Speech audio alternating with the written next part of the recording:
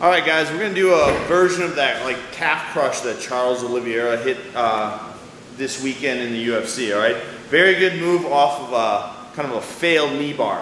All right, so I'm gonna use Peter English here, one of my teammates. So we're gonna have our knee bar going on, kind of like face up. So I'll have the knee bar. Doesn't really matter where I hit it. So we're here. We've got our knee bar on. All right, want to come on this side over here?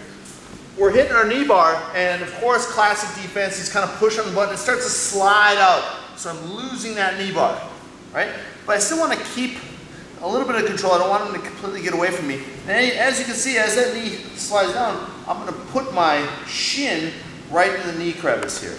Now, very important, the smallest part, the better, all right? So I want it nice and shallow here. I don't want my big old calf in there. I want that nice skinny ankle right in the crevice. So as he's kicking out, I've got him controlled a little bit. I'm going to slide right here, and now I'm going to sit up on there. So he slid out a little bit. Notice the skinny part of my ankle right here, and I'm going to just pull myself up. Now, I kind of want to keep this in front of my body. If it moves around a little bit, no big deal, but right in front of my chest, the better. So as I start sitting up, I can even triangle it up, kind of like Charles had it, and I'm just trying to get a hold of his hips right here. Now they're a little bit upside down, it's the exact same move. As I sit up and control his hips, I can start sitting up and crushing that calf. Now what happens is, it hurts like heck, but when you have this shin in there, that knee will actually separate.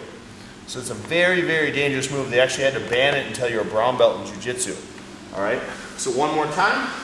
I've got the knee bar and I'm losing it. I'm losing it, and I'm gonna slide that shin right into the knee crevice. So you can see I've lost the knee bar, but I'm gonna slide it right there. Now, sit up on that leg, put this kind of in front of your body, all right, and then it's optional if you want to triangle it, all right. I'm just gonna sit up right here, I'm gonna look for his hips. Grab his hips, pull yourself forward, nice and slow, because it is a very dangerous move.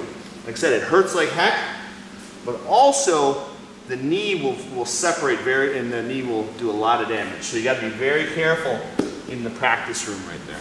All right? So that's the basic calf crush from a failed knee bar.